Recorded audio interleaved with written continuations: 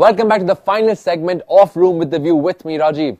Now, before I give you my final verdict of the movie Ninja Assassin, why don't we hear from the cast and crew what they think about this film? I think they'll actually like a ninja film set in the modern day, which has incredible action, but is also grounded in great characterization and narrative.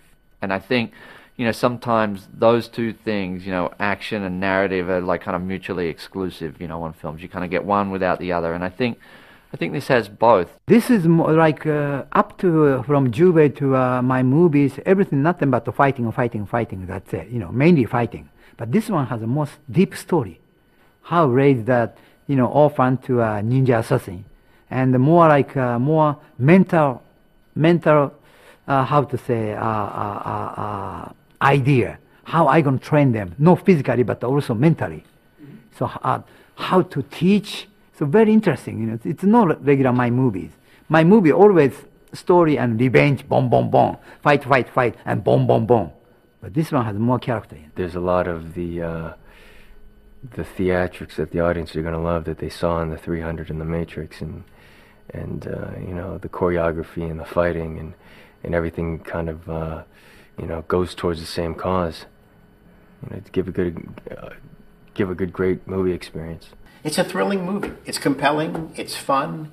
It's beautifully made. It's great performances, great fights, a great international flair. It's a great movie. It's something that I think, if you're looking to see a movie like this, you have to understand that it's a gritty, kind of somewhat violent martial arts movie. If you're looking for that, we got it. Well, it is time now for my final verdict on the movie Ninja Assassin. Like I said at the start of the episode, the movie is crazy, it's racy, it's got some amazing action sequences. For those of you who love action, this is a movie that you should be watching. This is action at its best. For me as a viewer, it's basically like playing a video game without a joystick. For those of you who don't like action, put aside this movie and wait until next week's Room with the View. Until then, do send me your views, reviews and comments to rwv@ssmusic.tv or mail me at rajiv@ssmusic.tv. Thank you very much for watching. This was Room with the View, and like always, I'll see you at the cinemas.